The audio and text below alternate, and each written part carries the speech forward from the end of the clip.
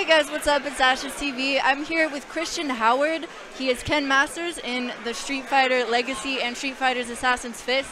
If you guys haven't watched these, strongly recommend it for all Street Fighter fans and all fighting game fans, actually. So, yeah. Yeah, thank you, Ash. Really good to be here. And if you haven't checked it out, please check it out. It's on Machinima on YouTube. And here we are at Wednesday Night Fight Nights. Heck yeah, Wednesday Night Fights. The whole FGC from Southern California showed up. The whole house is packed. It is going off. You guys can probably hear it right now. You guys, tournament's starting very shortly, so I just have a couple questions for you. Fire away. In regards to, you kind of like are one of the trailblazers for live action video games. Live action video game series and movies. Personally, one of my favorites that I've like seen to this day is the Street Fighter Assassin's Fist. So I just think you guys did a wonderful job on keeping the story very authentic and very real, and really giving you a whole new insight on the characters entirely. So I think you guys did phenomenal research and jobs on that. But when it comes to live action video games, a lot of like new things are coming out. I just saw Netflix is actually starting a Legend of Zelda live action video game series. What do you think about that? I think it's good, and you know, like you said, I think we were at the forefront of it, along with the Mortal Kombat series that came out. It was developing stuff that was new media content, and kind of made by fans as well, and you know, trying to maintain control on it. I think you can do that in a more independent market than you can by going to a big studio, and hopefully they're seeing sense as well. I mean, the Deadpool is just done phenomenally, and that's kind of staying true to what the comic's about.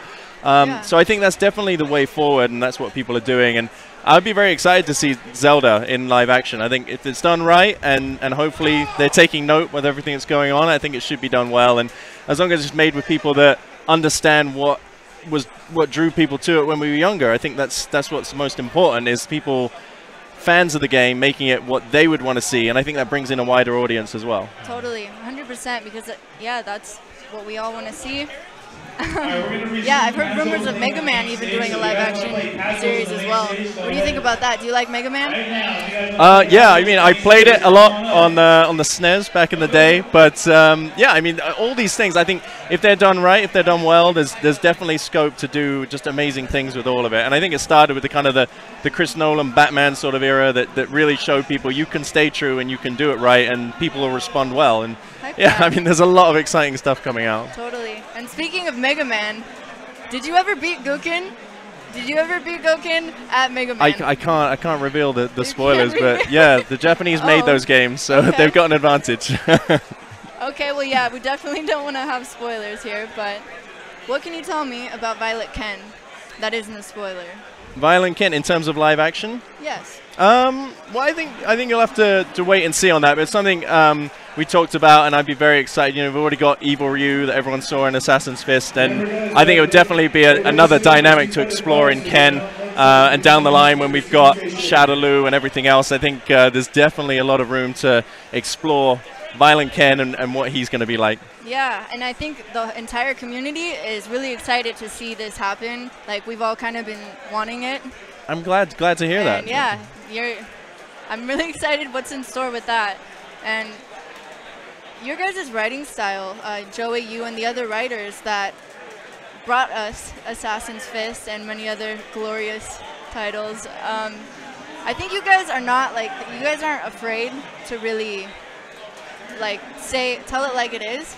Right. And that's kind of catching on, like you said with Deadpool, and we're hearing about Wolverine doing a rated R movie as well. They did extremely well, and they're kind of pushing the boundaries. Is that something that is going to affect your guys' work in the future? Definitely. I think, I mean, I read an article with James Gunn, the Guardians of the Galaxy director, and I hope, I mean, he's basically saying how now that Deadpool's rated R and they've done it kind of the way it should have been done, everyone doesn't just catch on to a trend, and people actually try and invent something new. And that's what we wanted to do with Assassin's Fist, make it like the animes. So when Joey and I set out to write that, it was like, okay, what's the story here to do with Ryu and Ken and their origins, and Akuma and Goki? And I think they did the same with Deadpool. It was like, what is Deadpool all about? So I do hope it's not a trend and people just go, oh, a rated R Wolverine movie, we'll just put loads of like gore in there, and they actually go, what is Wolverine about? Because we haven't had that film either, and I want to see that. I'm a big Wolverine fan. I really want to see that. That's awesome. Well, you heard it here first. Yeah. Oh, it looks like we got a question from the audience. They'd like to know what your workout regimen is. Workout regimen? It's consistent. Let's put it that. Yeah, I mean, I train weights obviously for the show. You know, the characters are bigger than life, and that's always going to be a challenge to be able to move and do things. So I'm training gymnastics a couple of times a week, and then in the gym the rest of the time, stretching as well. I see in Street Fighter V, Ken has got a lot more kicks, so I'm going to have to step up my game and do a bit more stretching. But yeah, it's just weekly. I'm doing cardio, weights, and whatever I can, and then eating as much as I can. Sounds like a fun job. Sounds like work and play. There are worse things, you know. Yeah. I mean, training is definitely fun, and I'm sure doing the stunts as well is a blast. You guys do all your own stunts, which we did in the series, really and same in Resurrection that's coming up.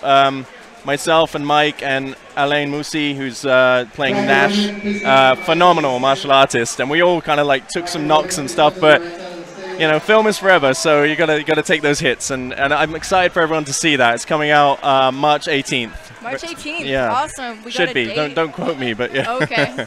Cool. Well, around that time, I will definitely be watching it. Hopefully, you guys will be too. And yeah, thank you guys so much for stopping by and hanging out.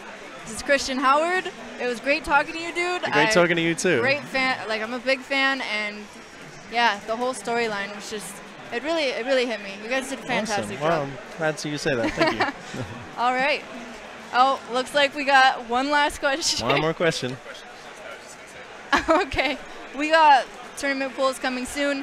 You guys tune in to Wednesday Night Fights on Level Up live tonight. Tournament starting like now, so you guys don't want to miss it. Yeah, you heard it here. Yeah, right now. Check it out. Yeah.